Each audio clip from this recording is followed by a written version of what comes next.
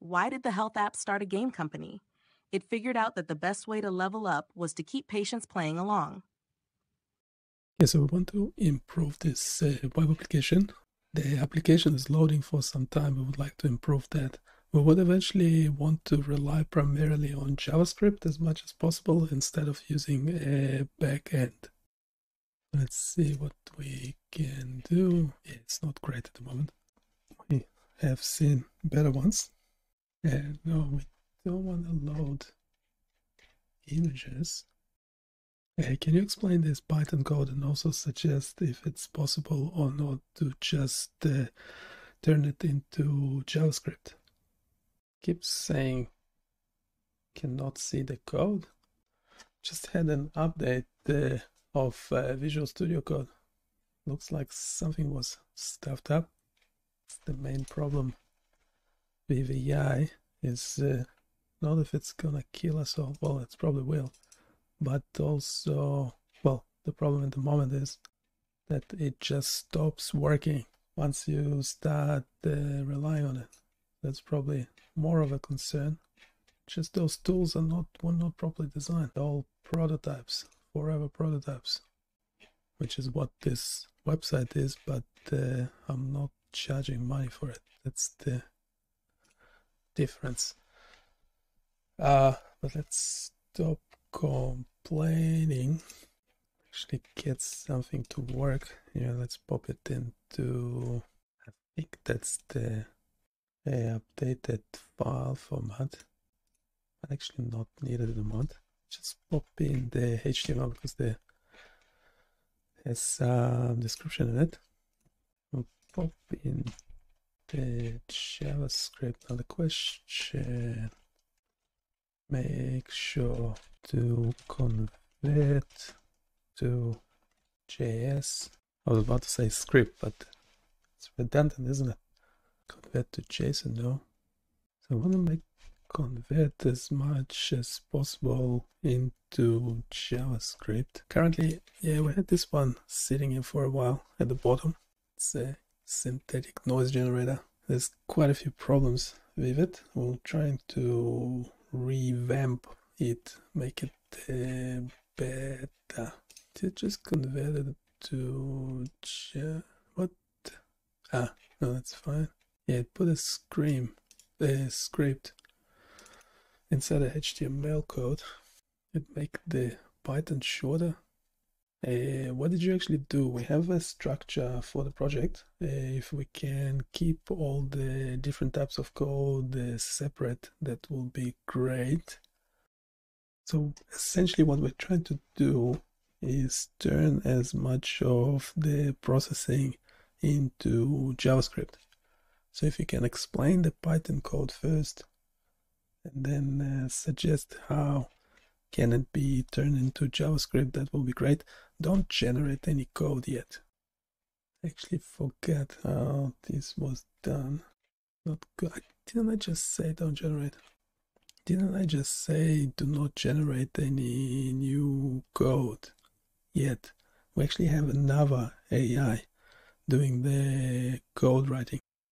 But what did it do if it's already generated? If I already wasted the tokens, might as well use them.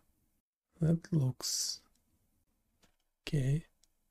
We might want to just do a it's called run the Python code instead of running it in so instead of doing Flask application, can we just run it once, generate the data? Maybe. Can you in full paragraph explain what changes to the code were made? Keep it short. Come on. Can you stop using dot points? I hate the dot points. This is better. Okay, let's read this quickly. Overview. The noise generation and chart creation functionalities have been moved from Python to JavaScript to enable client-side processing. This transition involves several key updates. Firstly, functions for generating different types of noise, uniform, Gaussian, periodic, and inverse F, are now implemented in script.js. This allows for the noise data to be generated directly in the browser. Libraries like Math.js are utilized for complex calculations when necessary. Secondly, the creation and updating of charts have been transferred to JavaScript using Plotly.js. This enables the charts to be rendered and updated directly in the browser without relying on server-side processing. The Python code has been adjusted to simplify the server-side processing, focusing primarily on serving the HTML and static files. The AJAX calls now handle form submissions, triggering the JavaScript functions for noise generation and chart updating, thus enhancing responsiveness and reducing server load. Okay, so the Python code is not actually doing anything at the moment, is it? Can you regenerate the whole code? Yeah, that sounds like it. So we don't actually do anything in Python anymore. We want to keep the original stuff, don't we? Yeah, gonna stuff it up, wouldn't we? Let's just see how we go. Yeah, later we'll have some example images to it as well.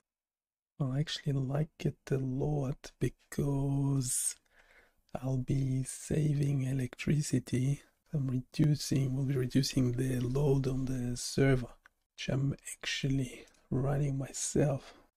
Let's do copies of file. Yes, I know it's not a proper version control, but it is what it is.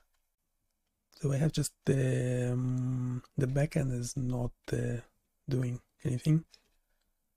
JavaScript, right? So that's fine because we didn't actually have a JavaScript before. So now we do. Index HTML. Let's actually run it quickly. So we're still running it as a Flask application. Just that the backend doesn't do much. That won't work with it. No, just give me a bunch of errors. It's okay because we actually not referencing. I want to keep the description. Are we? Should we rewrite it later? Don't like it doing that code because if it stuffs, I do trust it in general, but not entirely. We are testing everything. It's a weird error there. So by the way, inverse F noise really looks like baseline EEG. That's the main reason we are doing this. Now that there is okay, okay, the generate thing. Generate. A lot of generate.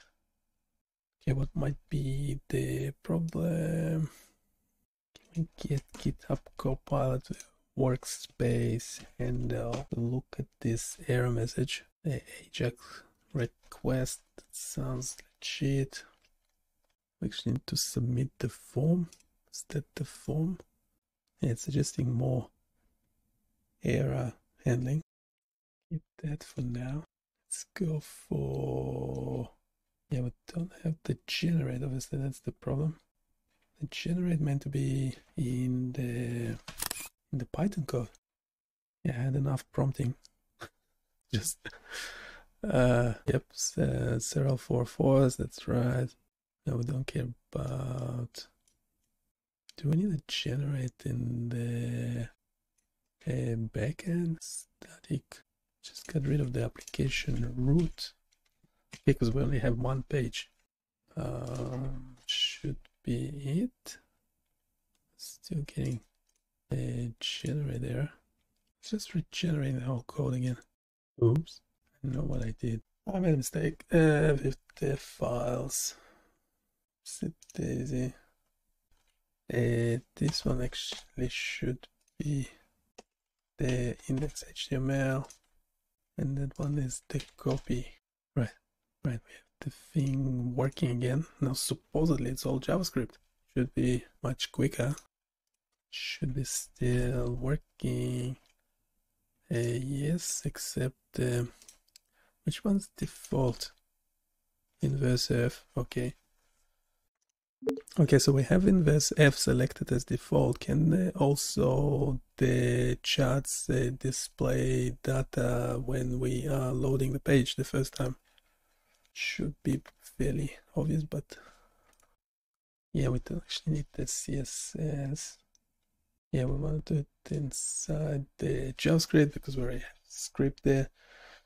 We don't need more script, just in the ready function. We need to submit form. Ready function, submit form.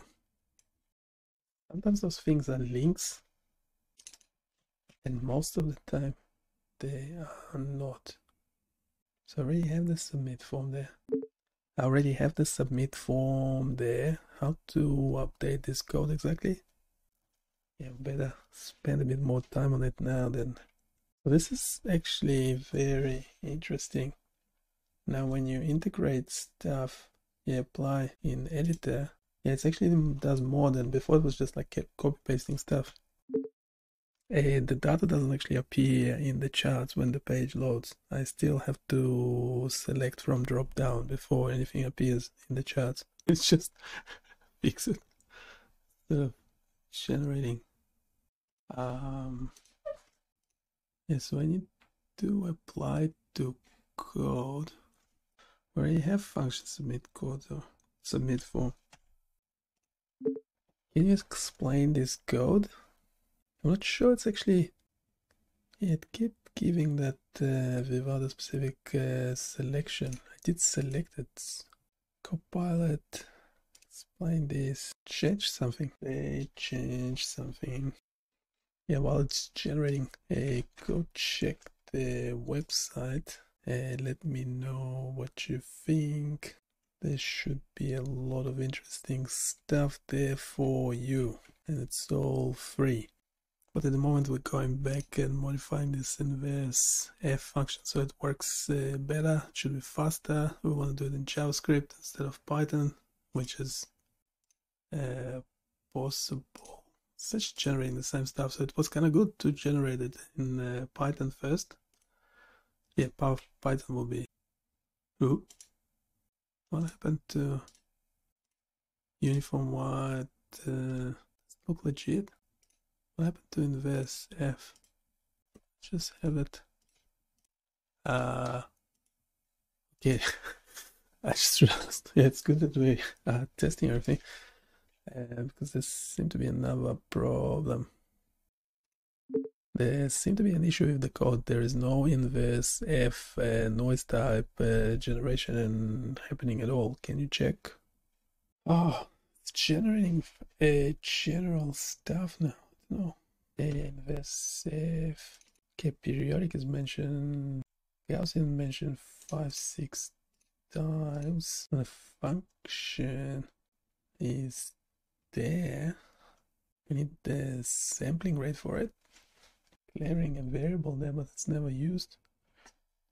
Hey, that's not cool. That's not cool. So it's, well, pink noise is just a name. It's just a name. It's essentially white noise with certain attributes. That's a bit ugly. What do we have in the original Python? Yeah, that one looks better. Yeah, I don't think that code works. Did you convert everything into JavaScript, including the 1/f noise that is being inverse F noise function? Because it doesn't currently work. Yes, I'm pretty sure if I had anything else as the default, it would have generated data on page load. Uniform white. Uniform white. Okay, that's. Yeah, we're looking at the. It's good we have the logarithmic scale there. They look pretty much the same, are they? They look, well, they are comparable. So that's fine. How about Gaussian white? Yeah, so this one is way quicker. Yeah, that's okay. So what if we regenerate periodic. They are a bit hard to test. I have to actually confirm they're doing the right thing. But the one we are actually after is not there at the moment. Using Plotly, that's fine. We used Plotly before as well. Well, that's okay, that's a JavaScript thing. So the backend is still the same, doesn't have anything. Index HTML 62 lines. Why do you remove stuff? JavaScript 111, 109. Still don't have inverse F. Can you explain exactly how inverse F noise was generated to begin with in Python, and how is it being generated in JavaScript? Make sure you do not generate any new code. Yes, we generated white noise, then low pass filtered it. No, that's creating the filter, that's applying the filter, normalizing in JavaScript. Design the filter. JavaScript does not have direct equivalent of SciPy signal Butterworth. Instead, a simplified filter approach is used. This code snippet approximates filtering by applying a recursive filter directly in JavaScript. The coefficients A and B are used in a manner similar to how they would be in Python. Well, it's working for the other types of noise. Crazy fast as well, much faster than Python. Well, Python is quick by itself, but because we have a web application, it's transferring data back and forth. That's where the bottleneck is. So this is much better speed-wise. Okay, so Python is... so we're quite confident it was working in Python before, but now in JavaScript we do have uniform white is working okay. Gaussian white noise is being generated okay. Periodic is showing something, but inverse F is blank, not showing anything at all. How can we fix this? Yeah, the other advantage of using Python before was that well, yeah, you have more control of on the server. Can you explain the difference between running this mainly in the server as opposed to relying on front end only? And I don't want you to generate any new code yet. Yeah, cost effective, scalability. Yeah, JavaScript has basic maths, which is fine because that's what we want to rely on. We don't want to rely on fancy libraries, because sometimes they are a bit of a black box. So originally we decided, and Python checked it's working, and then the chatbot was able to translate it for us into JavaScript.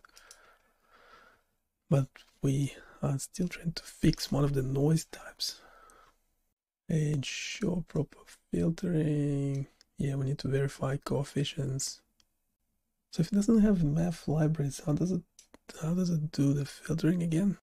Yeah, so this transformation of several things. So generating white noise. Can you regenerate this function, including the updated stuff? So taking the coefficients from the original Python code, is it?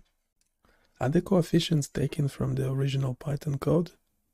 Okay, now it's actually working. We have white noise, then filtered noise. And it looks legit, I know this. Well, first of all, somehow it was able to fix this his voice. Whose voice? The bot. The bot has a nice voice as well, doesn't it? We'll be trying the bot voice in a bit when I'm losing my own. the coefficients taken function design bottom-up filter coefficients, the approximate blah blah blah blah blah. So is it or is not?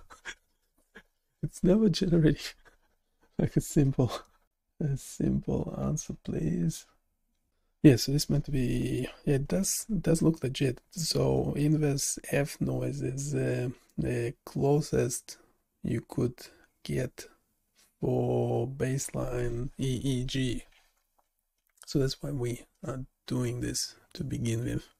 We need to refine the JavaScript implementation by ensuring the recursive filter applied to the white noise is more accurate. This involves carefully selecting the filter coefficients and applying the filter in a way that better approximates the original Python behavior.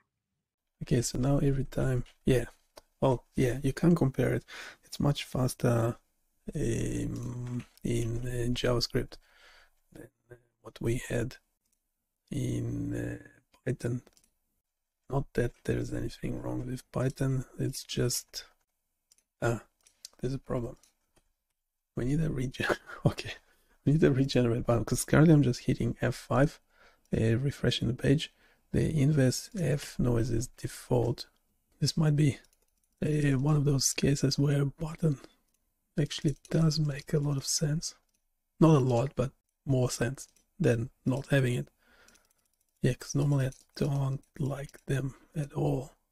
It seemed to work like super fast. It's all JavaScript code, so you can actually, you'll be able to have access to it, through the browser, and Bob's your uncle.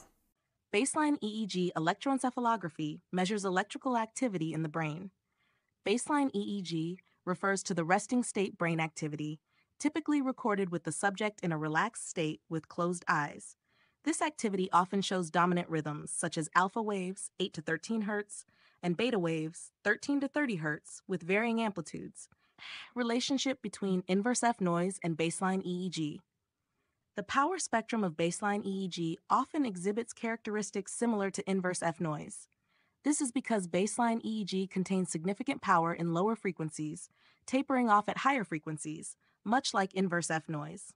The similarity in the power spectral densities suggests that brain activity in its resting state shares underlying dynamics with systems exhibiting 1F noise. Key points. 1. Power spectral density. Both inverse F noise and baseline EEG show a higher power in lower frequencies. For EEG, this manifests as dominant alpha and beta rhythms. 2. Self-similarity. The self-similar nature of 1F noise, fractal-like, is reflected in EEG signals, indicating complex underlying processes that may include neural synchronizations and network dynamics. 3. Implications in neuroscience. Understanding the 1F characteristics in EEG can help in identifying abnormal brain activities, as deviations from this pattern can indicate neurological disorders. Okay, is there a link between inverse F noise to baseline EEG?